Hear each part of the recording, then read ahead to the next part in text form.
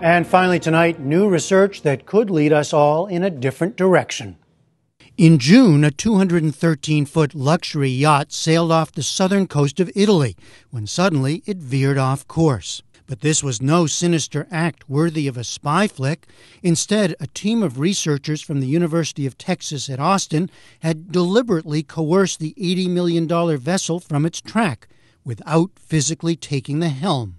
With the blessing of those aboard, Professor Todd Humphreys and his graduate students employed a technique called GPS spoofing to effectively disorient the ship's positioning system. Changes went undetected by alarms, and the autopilot system shifted the yacht to what it thought was the original course, not one selected by Humphreys' team. The demonstration was the first to show GPS spoofing could pose a real threat to the world's civilian maritime industry. A year earlier, the Texas research group showed the same danger also exists in the civilian aerospace sector.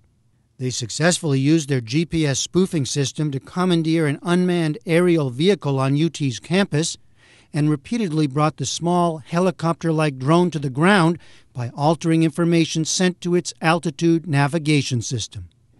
And Todd Humphreys, the University of Texas researcher behind these projects, joins us now. Also with us is Milton Clary. He works with federal government agencies to identify such threats. He's a senior analyst at Overlook Systems Technology. So, Todd Humphreys, this has a kind of innocuous, funny even name of spoofing, but it sounds rather serious. You're, in essence, you're tricking the GPS system? That's right. We convincingly fake the GPS signals and make a receiver think that it's at some other place or some other time. And why do it? What's behind this experimenting? Well, you know, we had done experiments in our laboratory and we'd convinced ourselves that we could hack a GPS receiver, make it believe it's some other place. But what does this mean? What does it entail? Could you, for example, remotely and clandestinely lead an expensive and enormous ship at sea off course without the crew even knowing? That was the question we sought to answer, and it turns out the answer is yes. Milton Clary, how do you view this spoofing? How do you think about it? Well, spoofing is certainly a real phenomenon, and essentially, you know, spoofing boils down to just being a very believable lie that the receiver gets down. It thinks it's getting data from the satellite. But in effect, you think of it as just being in a neighborhood and someone has switched all the street signs around. You think you're on the right street, but you're really not. And why is it? Why are these kinds of experiments? I'll ask you the same question. Mm-hmm. Why is it interesting? Why is it important? Well, it's important to understand what can be done so we can in turn learn how to prevent it from being done. And there are capabilities. For the last several years, there's been national policy to develop capabilities to preclude these types of basically threats to spoofing. Mm-hmm. But unfortunately, certain elements within the federal government have sort of been a chihuahua in a china shop when it comes to actually getting the work done. Well, what kind of when we think about what's vulnerable and what's not, what kinds of things are really bound by a GPS system? Well, when you consider what GPS does, people think of it as, you know, how far am I to the green or how do I get to the local shopping center? Mm-hmm. But GPS is embedded in so much of our critical infrastructure. All our communication systems depend on the timing from GPS. All the emergency responders rely on GPS. Emergency 911, if you dialed that on your telephone, it will show the operator right where you are based on the GPS in your phone.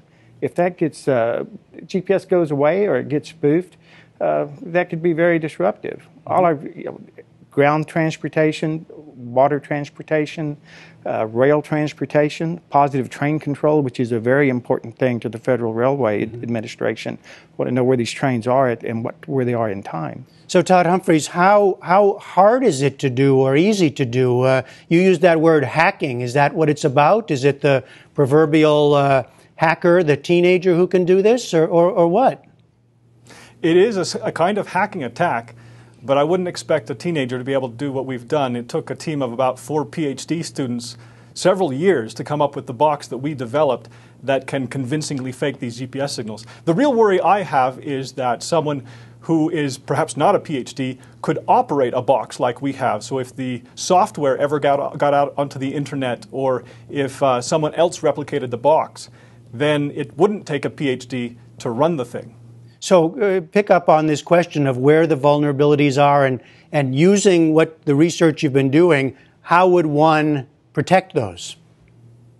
Well, we've been looking into protections at the University of Texas and Cornell University, Stanford, many other universities and agencies across the globe. What we've found over the last couple of years is that the most practical protections are also the least effective and the least expensive and so forth.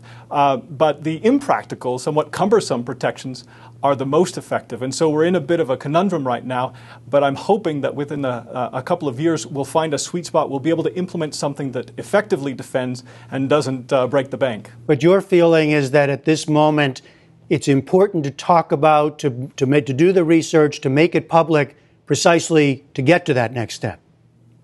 I think so. I think we've waited long enough for solutions to come about on their own. Now it's time to go to the public, to expose the problem and get more people thinking about it. Milton Clary, I know you do a lot of work with the Defense Department. Mm-hmm. How much, when you were talking about the various vulnerabilities, how much is it in military? Well, the military GPS is a completely different system than what the civilians use. It has a much more sophisticated signal structure, and that in itself is embedded in a very sophisticated encryption. So to be able to get into the signal and fool it, you can't even get there. It's to really mess with it in the way that Dr. Humphreys has done. Now, as far as trying to give ourselves some resilience, one of the biggest uses of GPS is not the position data, but the timing information. And there's countries, United Kingdom, Japan, and Korea, all have a system called LORAN. It was an American navigation system, goes back to the 40s. And they're building an enhanced LORAN that would provide timing signals as a backup. And that system, LORAN, would be very, very difficult to jam. So countries, companies, everybody's watching this, right? Oh, yes. There's a lot of people that care about it or work in it, pay close attention. All right. Fascinating stuff. Milton Clary, Todd Humphreys, thank you very much. Thank you. I enjoyed being here.